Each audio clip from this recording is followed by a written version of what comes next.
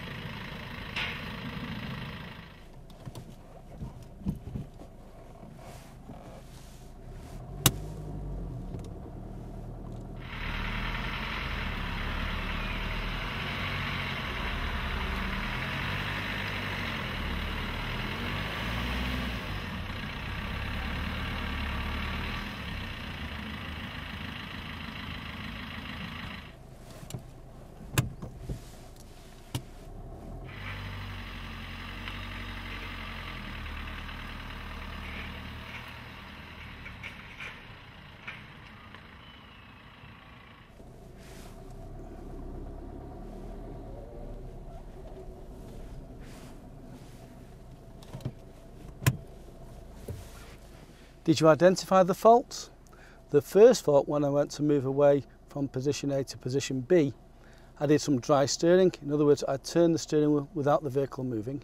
I also indicated right as if I was going to make a right turn.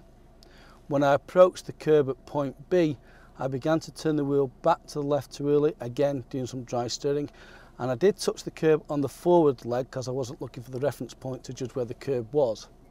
When I started to reverse, the vehicle started to move. It moved back maybe a couple of feet before I looked over my left shoulder. I should be looking over the left shoulder before I start to reverse the vehicle. And equally, as I approached the curb at point C, I didn't look over my right shoulder to judge where the curb was, so again I hit the curb on the reverse leg. Again, when I went to move forward then after the reverse part of the exercise to the final point, again some dry steering went on. It isn't appropriate to turn the wheel without the vehicle moving. It may damage the tyres of the vehicle. I'm now going to show you the correct way of how to do the turning the road.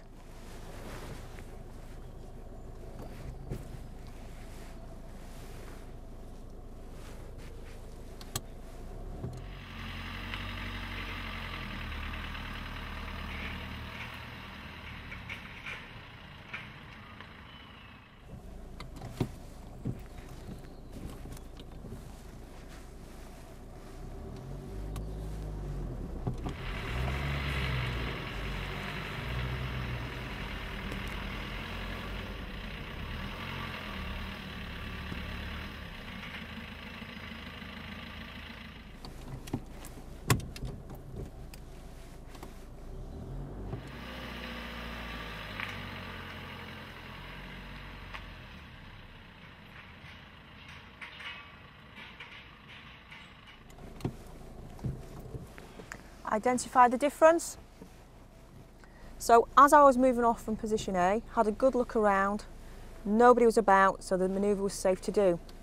On this manoeuvre, the turning the road, nobody's ever going to benefit a signal. If there's anybody about, all we're going to do is wait patiently until they move off.